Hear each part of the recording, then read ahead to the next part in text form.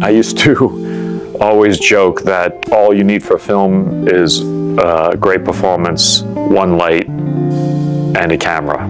That was sort of the basis of this, was how to take something really, really small, but try to make it really big because of all of the heart and love that was in Sam's writing.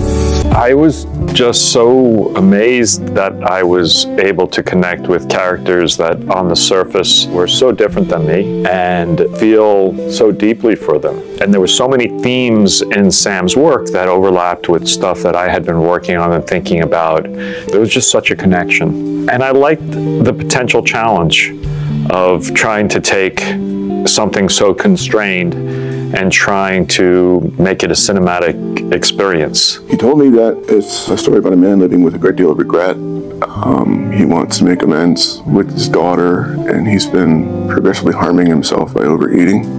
He has very little time, and that it's to be a redemption story. And then he went on to explain that Charlie carries some hundreds and hundreds of extra pounds in body weight, and to create that we needed to start with costuming, apparatus, makeup, and he would be doing a scan, a 3D rendering, printing of that, a mold of that, and then more traditional applications that, you know, an actor gets up early and we all drink a lot of coffee and look at YouTube videos, and maybe I nap a bit, and that's how it gets started. So look, he had me at I'm making a movie, so that's why I went. I'm not sure if I ever asked you, Sadie, what you... Whether I think she's good or evil? Yeah. I never did. Did we ever actually have that question? I don't know. I think when I was filming, I had definitely, for the earlier scenes, I had moments where I was like, oh, there's some real darkness in her.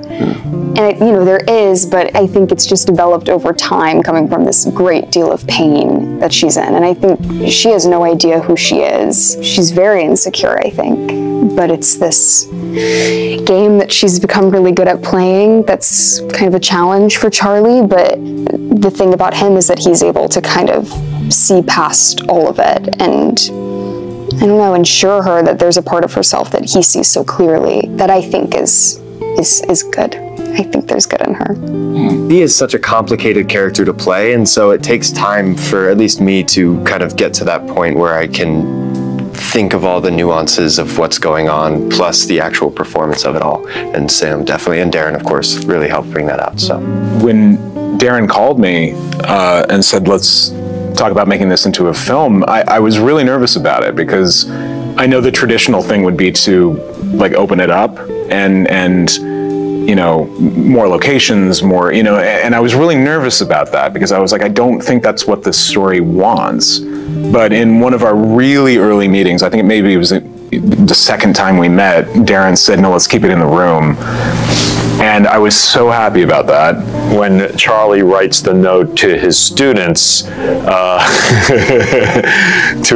you know, just write something honest, which is a big emotional thing, and it comes out of something truthful that happened to Sam. I was trying to, whenever I could give Brendan a break, it was really important to do that because of how difficult. Too. And I was like, you know what, this is typing on the screen. Let Brendan partly get out of the suit, relax, and let's shoot some shots to let him recover. So it's like, oh, let's have Sam type the note. I've never seen a writer with that many typos. And basically, he was just terrified, even though he's not on it. My entire body was shaking. He was like quivering. I'm like, what's up? He's like, well, that's something I have. I get really nervous at performing. So I've been incredibly proud that you've been able to like be talking about this, and even a hand model. Great.